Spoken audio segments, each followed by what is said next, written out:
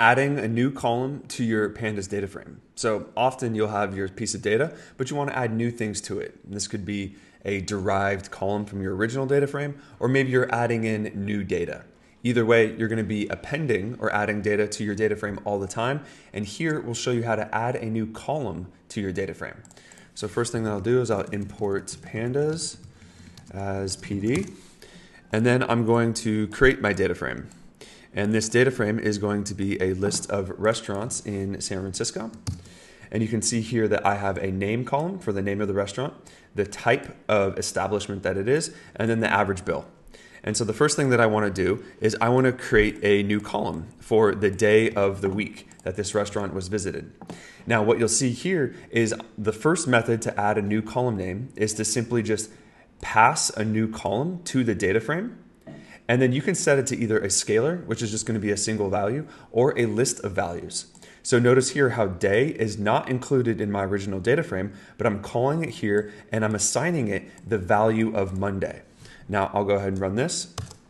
And what you can see is that now a new day column has been added and every single entry within that column is Monday because I just passed a scalar here.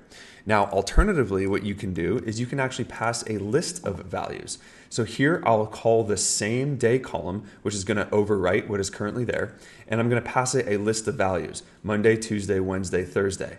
And you'll notice that my list is actually the same length as the data frame, which you'll need to make sure that this happens or else you get an error that says the two don't match up. I'll run this. And what we get here is we get Monday, Tuesday, Wednesday, Thursday. And it goes in order that the list was written out there. The next method that you can do is you can do what is called df.insert. And so insert is nice because then you can actually pick where you want the column to appear. You'll notice that when I added a new column, it immediately went to the end in the first method. But here I can specify location equals 1. So this will actually be the index 1. And remember that Pandas or Python in general starts at location index equals 0. So this is going to put the column right in between name and type. My new column is going to be called stars, and I'm going to pass it 4 values, which is just the number of stars that the restaurant receives. I'll go ahead and run this. And here we have our new column inserted right in between name and type with the stars, and then the values going down from there. The other way you could do this is with df assign. And so df assign is nice because you can actually pass multiple columns. Here we'll just do 1, but I'm going to call a new column name, which is average half of the bill, and I'm going to pass a lambda function. And this lambda function is going to take the average bill column that we have right here and just divide it by 2. Run this, and here we have a new column that is average half bill, which is going to be just the average bill divided by 2 here. The next thing that we could do is we could also pass a data frame. So in this case, I'm going to insert the months that the restaurant was visited. And here I'm going to call a new column, and I'm actually going to pass a dictionary. Oh yeah, I'm sorry, passing a dictionary to your data frame. So here we'll have January, February, April, and December. And I'll go ahead and run this.